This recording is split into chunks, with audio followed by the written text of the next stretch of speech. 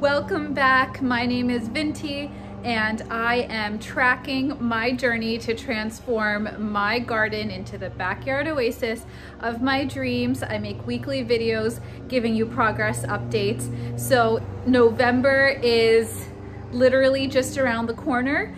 What I am doing this week, it was kind of a busy week, so I really didn't have much time to spend out in the garden, but I'm planting the last of my bulbs that I haven't planted yet. So what I have left is about six of these Katharina bulbs. These are late tulips, so it says they bloom in late spring and they get up to 24 inches tall, so 2-foot tall tulips, all white. So I think that's going to be beautiful.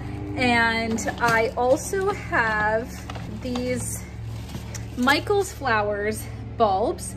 I just thought these little bells were the most adorable, beautiful things. These also bloom mid to late spring. These only get up to 1 foot tall, 6 to 12 inches tall, so these are much smaller. And I have already planted, if you've watched my videos, the landscapers are here, so their lawnmowers are pretty loud. If you watched my videos the past 2 weeks, I planted a whole bunch of tulip bulbs, scilla bulbs, crocus bulbs, so a whole bunch of bulbs. So these are the last few that I want to get into the ground. We've had really rainy weather and it's getting really cold. So I will pop these in, and that's pretty much it. It's kind of a slow week this week. Okay, so I am going to plant the tulip bulbs right back here behind my hydrangeas and my spirea and this winter creeper in this little spot back here next to this evergreen. All right, so I've got my hole. As you can see, we have very clay-like soil, so not sure how these tulips are gonna do out here. Okay, so bulbs are in the ground. Right in the middle is a massive tree root. I did make a video when I initially created this bed right here.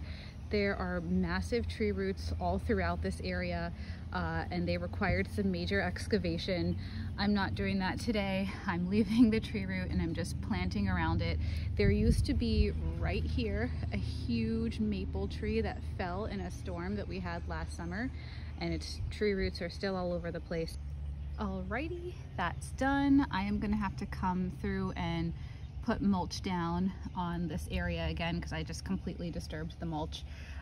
All right, on to the Michael's flowers. Let's just, can we just take a second though to appreciate the beautiful pink that these hydrangeas have turned into in late fall. Okay, so as for the St. Michael's flowers, I think I'm just gonna put them right in the front, right here. That's what I'm gonna do. All right, here we go. These bulbs look kind of shriveled up. I hope that's how they're supposed to look. I also don't know what's the right way up and what's the right way down, so I watched in a YouTube video that said if you don't know, just put them sideways and nature will figure it out. So I kind of placed all of these sideways because I really, like, some of them are emerging, but I don't know if that's the root or if that's the top. So I'm just putting it sideways. All right, let's go ahead and cover these up with dirt. Okay, so for the most part, I was able to preserve the mulch a little bit better here. I will have to remulch some areas, but yeah, so that's the bed. So the St. Michael's flowers should, late spring, should provide a little bit of color right there. Okay, so all my bulbs are planted. And let's take a look at the pumpkin for those of you who are following along. So it's pretty orange on almost half of it. The rest is slowly turning orange. So tomorrow is Halloween, so I don't think it's gonna turn completely orange overnight, but I think I will have an orange pumpkin eventually, maybe in the next week or so. So that's exciting. I think this variety is good for pies. I'll have to double check what it said on the seed packet, but I think it is. That one, second one over here is still pretty green, but you can see around the stem it's turning orange. So I'm leaving them on the stems. The stems are still a little bit green. This over here, this is pretty much, the stems are pretty much dead. So I think I could even remove this from the stem. But like, I don't know if it's getting just like the tiniest bit of nutrients from this stem still. So I've left it on. And I don't know if it stops turning like once you disconnect it. I don't know. So I'm leaving it on. I'll point out one more thing.